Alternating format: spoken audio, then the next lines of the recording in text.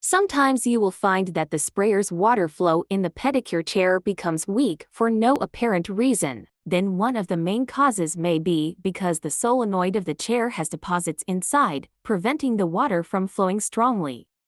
To handle this, simply open the water valve to check and flush. For the Queen and Royal Spay chair, you can open the seat base to check the internals. This is the solenoid valve. To check the inside of it, make sure you turn off all the power that is connected to the pedicure chair.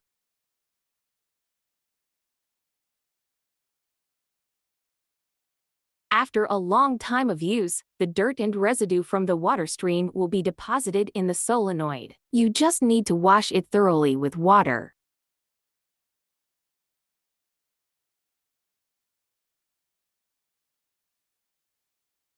Once it's clean, just plug in and reconnect the wires as usual. Do not over-tighten when connecting the pipes together. In addition, the wires can also be attached randomly without any problem.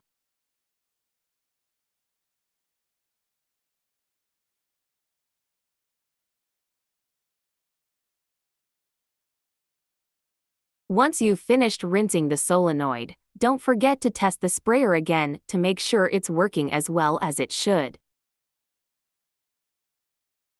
Do you see? The water flow is strong. Follow us for more tips.